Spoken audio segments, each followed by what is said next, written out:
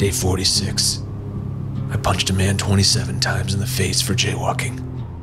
Hashtag vengeance. Oh, hi there. I was just writing in my emo journal. Today on Virtual Production Insider, we are breaking down the virtual production of...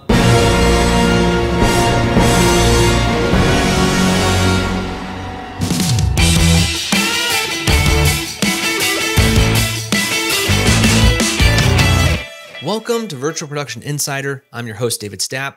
And have you seen the Batman? 7 million. No, not that Batman. The other one. No, not that one. The other one.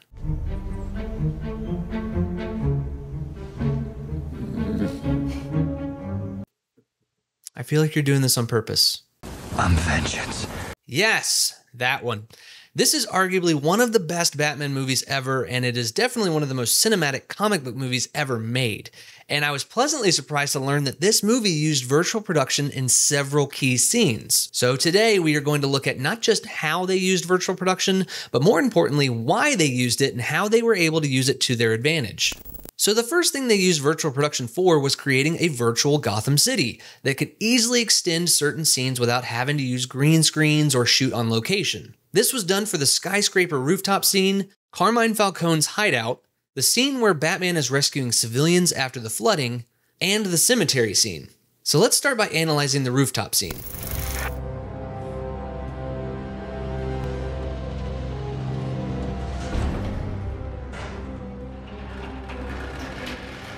This scene alone is an excellent case study of knowing the strengths of in-camera visual effects and how to play into them.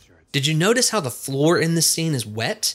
In the film business, we call this a wet down, and this is giving us reflections, which is one of the best ways to sell the illusion of icy VFX. And all of the light in the scene is primarily being provided by the LED wall because it's sunset and the characters can be silhouettes. So let's take this one step further and analyze this scene in our studio simulator. Okay, so what you're looking at right now is an Unreal Engine environment that I've created to help people really visualize how in-camera visual effects works on these big LED wall stages. So if we fly around here, you can see that I've set up just kind of this mock LED wall that has a simulated wall and ceiling up at the top. And we've got some crew and personnel out here on the floor. We've got a camera operator on an elevated stage. We've got some stage operators on the VAD side of things, which stands for Virtual Art Department. And so this is just to give people a reference of what a typical stage will look like. Now, there's obviously going to be way more people, way more hardware on set. This is just a simple way to help visualize this, right? So let's start with, if we're looking at the rooftop scene in the Batman, we've obviously got this little simulated environment here, but let me hop over to that map to show you what's happening here.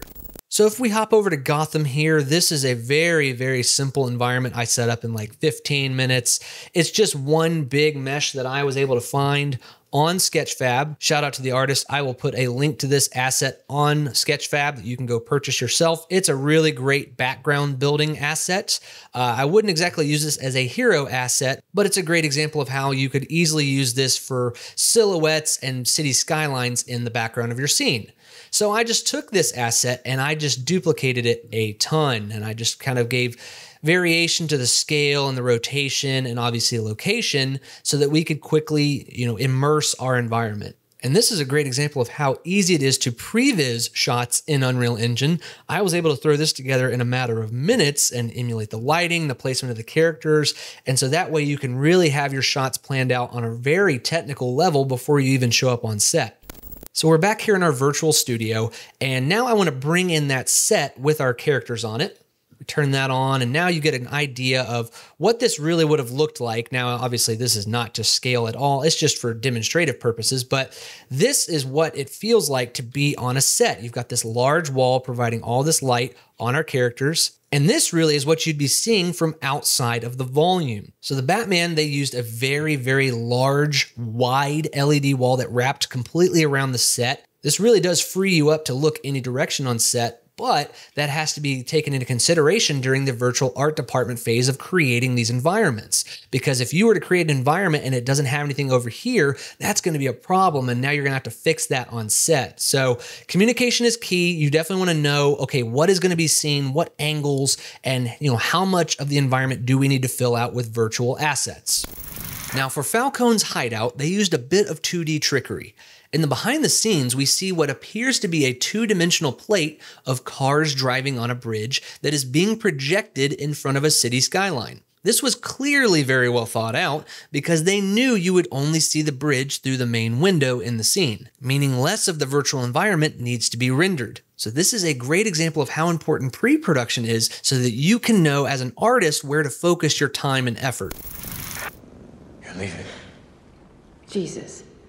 Now for the cemetery scene, they actually used the geometry of the physical set to their advantage, because one of the biggest things you have to consider with in-camera visual effects is how to hide the seam of the bottom of the LED wall. The easiest way to do this is to build an elevated set that's higher than the bottom of the wall, but the Batman took it a step further and had a concrete wall that was going across the entire back of the set. Then all they had to do was fill out the foreground and the LED wall could do the rest. And this is another scene where the LED wall provides the majority of the light in the scene, especially since they had an LED ceiling that perfectly emulated the overcast sky.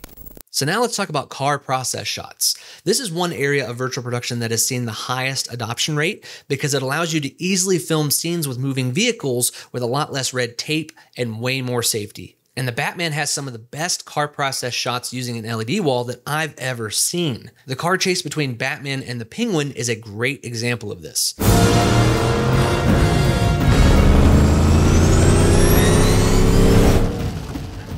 Because of virtual production, we are able to see our main actors up close in these dangerous scenarios, and they were even able to have rain hitting the cars for added immersion. This allows us as the audience to focus on the actor's performance and not be distracted by something like green screen or CGI. So what are the biggest takeaways and advantages for all this? Well, for one, they were able to achieve realistic, immersive lighting on the actors.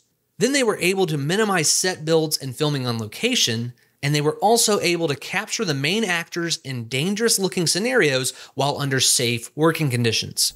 These are all major advantages to virtual production, especially when time, money, and safety are always a factor. So that's it for today, guys. Thank you so much for checking out the video, and I'm really excited to do more deep dives like this into other film and TV shows that use virtual production. If you like this content, be sure to subscribe, and hey, if you know of a TV show or movie that used virtual production that we should do a breakdown of, leave it in the comments below. And if this is your first time checking out the channel, welcome. We're glad you're here. We're dedicated to bringing awareness to virtual production and building up a community where others can collaborate, and that's why we created the Virtual Production Insider Discord server. You can check that out using the link in the description below. It's a place where you can come and ask questions, collaborate, and even get feedback from your peers. As always, I'm David Stapp with Virtual Production Insider, and we'll see you next time.